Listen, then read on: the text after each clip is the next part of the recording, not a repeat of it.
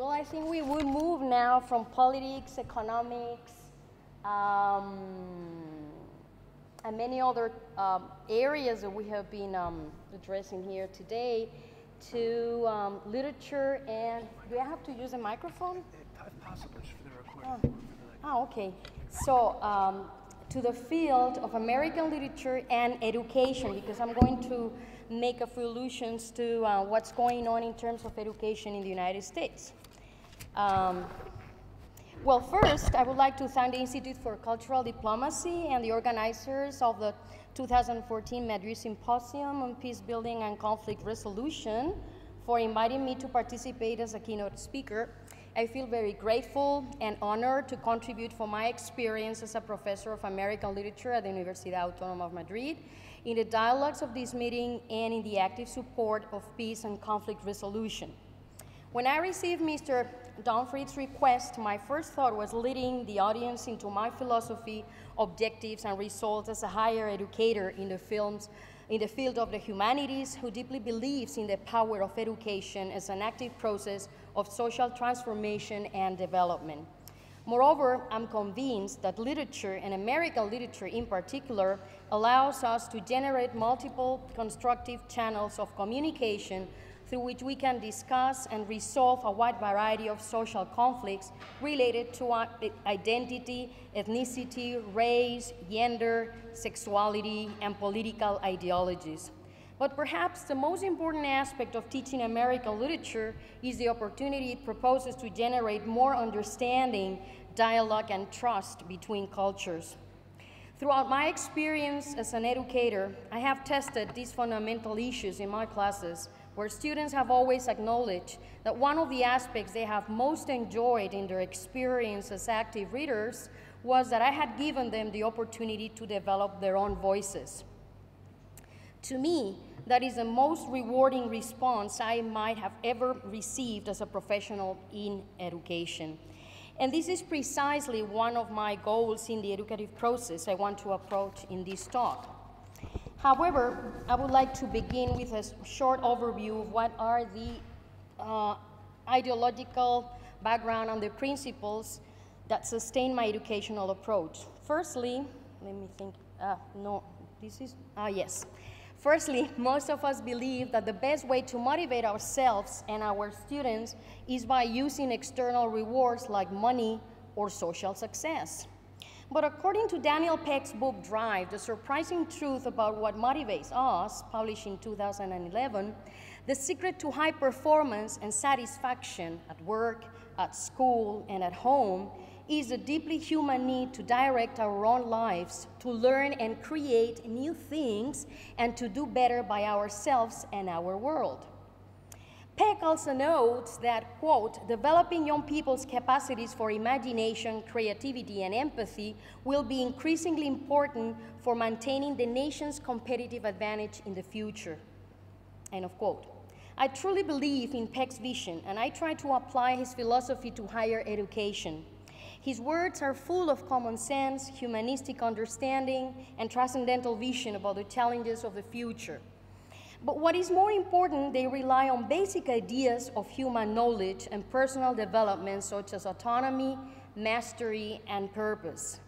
These fundamental ideas are basic for innovation and personal success in contemporary society, and to me, this is the key to achievement in education. Secondly, I would like to speak briefly about the changes that are currently going on and promoted in the American educational system. In this respect, I would like to mention here Professor Tony Wagner, one of the members of the Change Leadership Group at the Harvard Graduate School of Education. By the way, Professor Tony Wagner was chosen by President Obama to lead these important changes in education in America. I had the pleasure of meeting him in June 2012 at International Symposium on Education and Technology at Harvard University. From my perspective and as educators, the most relevant aspects that should be promoted in our different fields of knowledge should be questioning, thinking, and creativity. In this sense, Professor Wagner believes that today's students need to master 7 survival skills to thrive in the new world of work, and I have included them on my presentation. The first one is critical thinking and problem solving. The second one is collaboration and leadership, agility and adaptability, initiative and entrepreneurialism, effective oral and written communication, accessing and analyzing information, and finally, curiosity and imagination. Well, I think that not only our students should be able to succeed in these compelling skills. In my view, we should all apply this heptalogue to enhance our performance in our different professional fields. And above all, I'm sure that we'll always find places where all these skills will be valued. Thirdly, in the highly technological, competitive, and consumerist world that we are all living in and try to survive, it seems that according to some politicians, our main goal as university professors is to teach skills so that our students are prepared to accommodate to what the employers demand. And that is what we should exclusively think about in terms of what we do in our classes. Nevertheless, I have a divergent attitude in this sense, because universities should be able to educate our students for their future life and for work as well. In this slide, I intend to use a multidisciplinary approach that seeks a double end.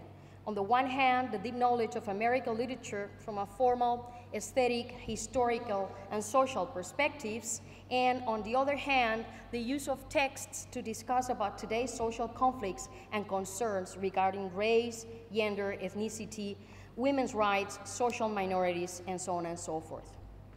Rutgers professor William Dowling, in a letter to the Chronicle of Higher Education in 2004, noted that reading Chaucer or Shakespeare is immensely more important to one's inward development than, quote, giving employers the skills they demand or they want. I agree completely with Dr. Dowling's thinking, because I'm convinced that reading makes students not only wiser, but more transcendentally, it awakens their critical awareness. Furthermore, we should promote the highest goals among our students so that they are motivated to achieve individual autonomy and a mind that is able to discriminate among the unfathomable sea of information we all process every day. So, my aim is to educate them for work and for life. And with this grounding viewpoint in mind, I develop my approach to the object of study, which is American literature. American literature and history are invaluable sources of inspiration for today's students, as it teaches, among other things, different versions of the American dream. That is, that in its purest form is a vision of a society that permits individuals to develop their potential without reference to their background or origins. The historian Jennifer Hochschild identifies 4 tenets of the American dream in her book, Facing Up to the American Dream. First, that everyone may participate equally in society. Second, that everyone may have a reasonable anticipation of success. Third, that success comes from one's own efforts. And fourth, that failure is a result of lack of talent or will. In this light, American literature has established a tradition in promoting individuals' need to identify and trust one's own feelings and intuitions through an exploratory and heuristic methodology that was developed during the Revolutionary period, the Enlightenment, and the American Renaissance. One of the most famous American intellectuals, in this sense, was Ralph Waldo Emerson, who delivered his influential speech, The American Scholar, in 1837 at Harvard University, where he claimed that the students should be independent from the thoughts of others and should develop a creative reading and writing. This idea was echoed by many of Emerson's contemporaries and by later writers, including Henry David Thoreau, who was his disciple, and Henry David Thoreau was the author of Walden and Civil Disobedience, which inspired Martin Luther King and Mahatma Gandhi in their passive resistance philosophy. This groundbreaking approach to knowledge and life helped my students to get acquainted with the basic premises of autonomy and critical thinking. When my students read this essay, they are not very familiar with the rhetorical construction of this 19th century text, not even with most of the network of intertextual allusions which appear in this essay. However, my objective with this seminal text is to explain how these sources reinforce the author's argumentation, the main purpose being to reflect about the importance of developing one's independence and individual creativity as human beings. In other words, I try to motivate my students to build up critical thinking and to question every aspect of the learning process. The second part of my talk today is entitled Looking at Oneself Through Others' Eyes. I call this part of my talk in this way because it is another way of expressing the transcultural dialogue I mentioned before. Reverend Martin Luther King said once that man must evolve for all human conflict a method which rejects revenge, aggression, and retaliation. The foundation of such a method is love. I no doubt endorse King's wise words, but I would like to add that apart from love, a deep knowledge of the struggle between opposing interests is an essential aspect in the process of conflict resolution. In other words, we should explore in depth the origins, development, and peculiarities of that particular human conflict in order to find a path to solve it. Let me give you a specific example that involves one of my main fields of research, which is women's studies or gender studies as well. Feminist researchers argue that because knowledge is socially constructed and thus dependent on given social, cultural, and historical contexts, the explanation of women's knowledge will itself involve perspectives in conflict. In the specific case of women's social experience, they are socialized to manage and internalize conflict as part of the acquisition of femininity, and we all know about it. So women's experience of conflict, for example, in the domestic or working spheres is often pathologized. One of the texts that dramatizes this conflict is precisely Charlotte Perkins Gilman's short story, The Yellow Wallpaper, published in 1892. This claustrophobic text explores the social violence against women in all its cerebral dimensions. Gilman portrays a woman who goes mad because her husband, who is her doctor and society as a whole, insists that the cure for her postpartum nervous depression is a total suppression of her creative individuality. In fact, she has no way of writing or painting or reading. So the nameless protagonist is secluded in a haunted colonial mansion in the middle of the wilderness where she's forced to follow a therapy based on the absolute prohibition of any intellectual work, even though she finds a great emotional relief in writing and reading for her emergent hysteria. The story clearly dramatizes how women's experience of the body is pathologized. In the process of writing a secret diary, which is the text we read, the protagonist makes efforts to overcome her isolation and depression. Even though she finds the yellow wallpaper of her room prison disgusting and sickening, no one at home will do anything to change these circumstances. Little by little, the yellow wallpaper becomes a symbolic mirror of her anxiety and her desires to abandon this prison. The story has an open ending, as all literary masterpieces, in which we find the first-person narrator fantasizing about being free in herself from this prison. This is the final paragraph of the story. I've got out at last, said I, in spite of you and Jane, and I have pulled off most of the papers, so can't put me back. Now, why should that man have fainted? But he did, and right across my path by the wall, so that I had to creep over him every time. Well, the ending is very open. It suggests many interpretations. I won't get in these interpretations. But I think that this short story is a central text to speaking about women's body, women's creativity, madness, and the terrible effects of patriarchy. The students immediately identify the origins of the conflict of the protagonist's experience and how to solve it through the recognition of a social problem that involves women and men as well. Throughout the discussion of the story, the students are exposed to the devastating effects of a patriarchal society's crippling limitations, which drive a female protagonist into madness. Among many other things, Gilman's literature attempts to restore an equal gender balance, to emancipate women, and to promote the best development of society. Even though she was a turn-of-the-century author, her literature and the stories she depicts are valuable in the classroom to approach social conflicts, such as gender discrimination. Another short story that approaches brilliantly the evils of racism is Kate Chopin's Desiree's Baby, published in 1893, in which the author depicts a terrible story of miscegenation using her bilingual, bicultural background and the local color and geography of the state of Louisiana in the United States. The story goes as follows. Desiree Valmondé, who is the epitome of beauty and motherhood in Victorian terms, finds that the son she has born for her cruel slaveholding husband, Armand Aubigny, is a mulatto. When she beseeches Armand to explain how this can be so, he accuses her of not being white. They are both expelled from the plantation when he discovers that his wife is not white and his son is of mixed blood. Crushed by Armand's rejection, Desiree disappears with her infant into the bayou.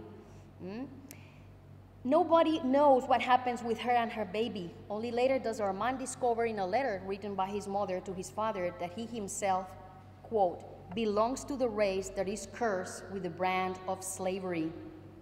Aubigny's fear of miscegenation is also related to the offspring on interracial relationships, with a mulatto or half-breed considered as a monstrosity or a freak of nature.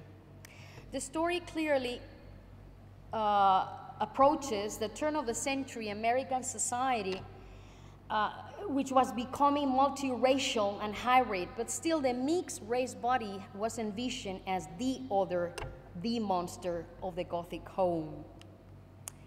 Desiree's home hides many secrets: violence, cruelty, racism, rape, miscegenation, powerlessness, vulnerability, the brutality of slavery, and racism, because Armand Aubigny rules the plantation with cruelty. But Desiree is happy because she has given him an inheritor, his only son. Even though she's powerless and dependent as an aspect of her existence which is implicit in her name, her life depends upon being desired. Thus, her life begins and ends with the antithesis of desire, which is abandonment, since she is adopted. Unfortunately, Desiree's life depends on the whims, social class, and race of her husband.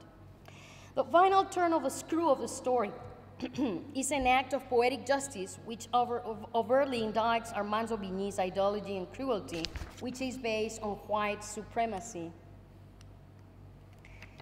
The ending of the story is an ironic commentary on the results of his attitude, because he ends up with his family and with himself, as he becomes the only one whose racial origins are not so clear.